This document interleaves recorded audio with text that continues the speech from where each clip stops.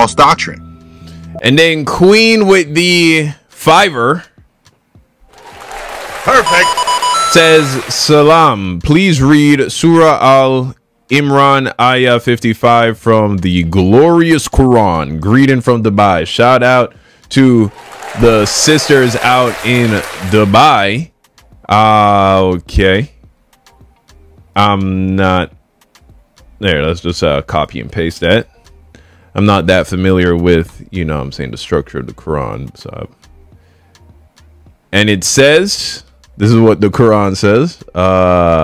When Allah said, "Oh Jesus, indeed I will take you and raise you to myself and purify you from those who disbelieve and make those who follow you in submission of Allah alone superior to those who disbelieve until the day of resurrection, then to me is your return and I will judge between you concerning that in which you used to defer."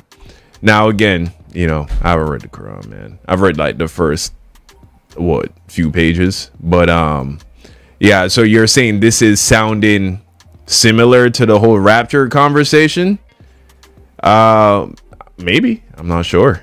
I'm not sure what the Quran says about Jesus in terms of rapture and, you know, judgment and all that, but you know, very interesting, Queen. You know, personally, I don't believe in the Quran, but, you know what I'm saying? Glad to have you with us.